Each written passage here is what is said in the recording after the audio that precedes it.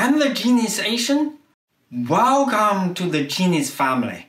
Today I'm going to show you how to find the location of a broken wire without X-ray vision.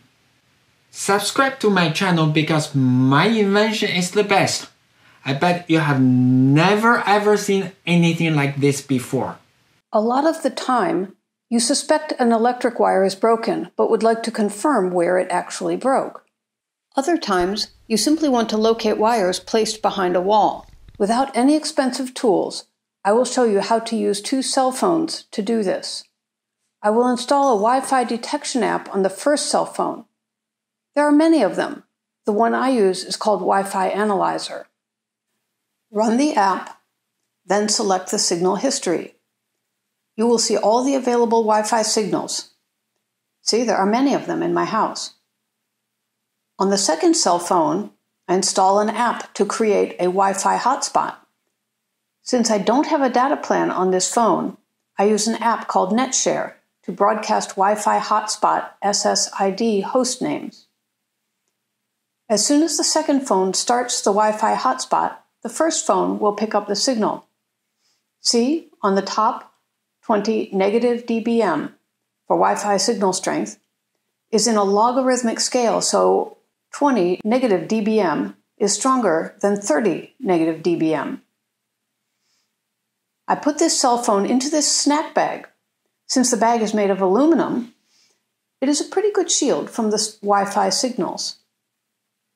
See, the Wi-Fi hotspot signal drops if you close the bag well.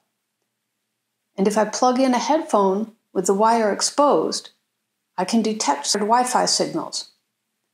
However, the signal for this phone from the audio jack is weak. To obtain a stronger signal, I need to find the Wi-Fi antenna. I open the back cover of this second cell phone since it is an old cell phone that I don't care about. I take out the battery and remove a few screws. Pry between the front cover and rear frame all the way around the phone until the rear frame comes loose. Remove the rear frame. There are 2 contacts for the Wi-Fi. You can use a multimeter to test. One contact is connected to the ground. The second contact is your Wi-Fi antenna. I solder a wire to this antenna contact. I use a few rubber bands to hold the battery so that I don't have to close the rear frame. If you have to close the rear frame for your phone, you can put the wire through the headphone jack so that you can close the rear cover. I soldered an alligator clip to the wire so that it is easy to switch different wires to test. This is one cable with yellow, black, and green wires. Now, cut only the yellow wire, and let's see if we can use our cell phone to find the broken spot. Connect the yellow wire to the Wi-Fi antenna. Put the cell phone in the shield bag. Seal it well. We use the cell phone with Wi-Fi Analyzer running to check the Wi-Fi signal strength emitted from the antenna yellow wire. You need to move really slowly to have a stable average reading. As you move across the broken spot, the reading jumped from strong to weaker. This is my ingenious way to see the wire without X-ray vision. I repeat the test connecting the black wire. Since the black wire is not broken, there is no abrupt change at this location. The abrupt change is an important sign because there is a natural attenuation as you move along the wire. The signal will normally become weaker as you move further away from the source. However, an abrupt change is likely to indicate a cut. A couple of suggestions for choosing the apps. For the Wi-Fi signal detection app, I use Wi-Fi Analyzer since it has a signal history option. You can use other apps, but keep in mind that a history display makes it a little easier. For the Wi-Fi hotspot app, I use NetShare app since I don't have a data plan on that phone. You can use any other file sharing or Wi-Fi hotspot app as long as it will broadcast Wi-Fi hotspot SSID host names. Let's see if we can see the power cable behind the walls of a house. We will also experiment with a router to see if it can provide the Wi-Fi signal.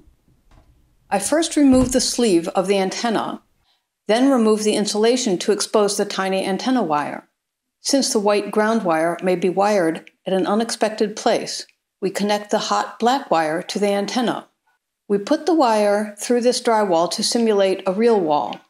The wire is horizontally placed under this drywall. We used an Amazon food delivery bag to shield the router.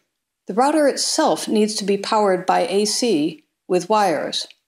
Since these wires can't be shielded, there is some Wi-Fi signal leakage, but since we focus on signal change, we can ignore such leaks. I place the cell phone Wi-Fi monitor along the radial direction first. Then I move radially from closer to the source to further away. By observing the signal strength, I can guess where the wire is. Even though the detection granularity is pretty coarse, it can still be useful. For example, if I want to cut the drywall, I want to know which quadrant to avoid so that the wires are not damaged. If you have only one device connected to a TRRS plug, one wire connects to the tip, one wire connects to the sleeve. You just need to be aware that the device's load also acts as wire. But if you have a TRRS plug connecting to a pair of stereo headphones, or a TRRS type plug connecting to headphones as well as a mic, then you may have difficulty in detecting the broken spot. In stereo earbuds with a TRRS, the tip connects to the left earphone, the ring connects to the right earphone, and the sleeve connects to the ground. Very often the left and right earphones both have ground wires, and both ground wires are connected to a single terminal sleeve. I want to show you two different kinds of cables. The first, wires can be separated. Stereo earbuds usually have one cable to each earbud, each with two wires inside, one of which is a grounding wire. You should test the non-grounding wires first. If the non-grounding wires are not at fault, then you can separate them. If you tuck one cable of two wires inside the shield bag, testing is the same as for just two wires. 2. Wires cannot be separated at the base. This type of cable, however, cannot be separated.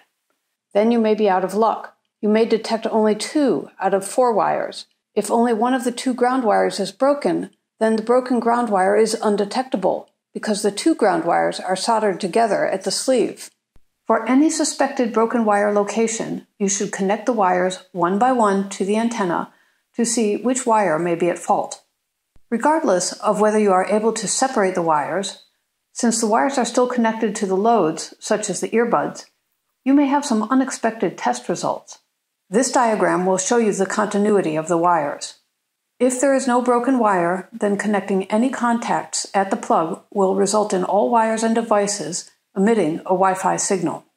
So this diagram will help you to develop a testing strategy, such as the test sequence, which part to shield or expose, and help you to predict the result. Next, some examples of simple repairs for earbuds. For more detail on more challenging repairs for earbuds, please watch my other video. Depending on the location of the broken wire, you may have different ways to fix it. There are 3 examples: broken at the earbud, at the middle, or near the plug. Regardless of the location, you always need to fasten the wire with a strong, secure mechanism because merely soldering the metal wire is not strong enough. If it is near the earbud, you should fasten the wire on the bud. However, this may not be very secure, so instead you may need to take off the earbud cover. Often you can pry the earbud cover off, like this. If you can't pry it off, you may just use pliers to tear it, like this. An alternative way is to use a soldering iron to heat and remove the plastic cover. Then put the wires through the hole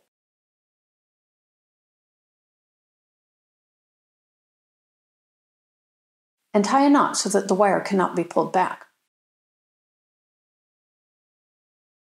Then solder the wire to the contacts on the small circuit board.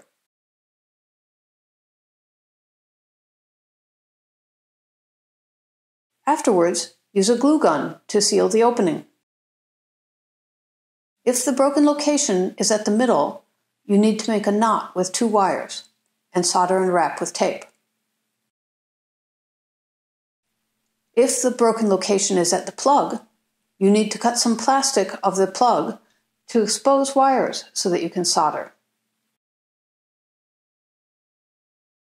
You will also need to fasten the wire to the plug. Alternatively, you can remove all of the plastic cover so that you can solder the wires to the contacts. You need to use the glue gun to seal after. If your headphones are expensive, it may also be worth it to purchase a new plug. If you are embarrassed to show these weird-looking earbuds, you can tell people it came from a Halloween Borg scene. Before you solder the wires, you first need to strip the insulation off. I have different tools and knives, but for this thin cable, I just use my finger to pull the insulation off. One tip I have for dealing with small pieces for soldering is the use of a binder clip. See? I use one binder clip to hold the earbud, one binder clip to hold the wire. This way, you don't have to worry about your unsteady fingers. If you don't have a multimeter to know which channel is not working, the following single audio channel will help to decide if it is the left or the right channel at fault. This is the right channel playing, only the right channel, the left channel is silent. This is the left channel playing, only the left channel, right channel is silent. I know that earbuds are cheap, but for the sake of the environment, please attempt to fix them instead of throwing them to the landfill. Share this with people who you know that need it. Leave your own genius tips in the comment section below. Don't forget, I'm the Genius Asian. Subscribe for more useful videos.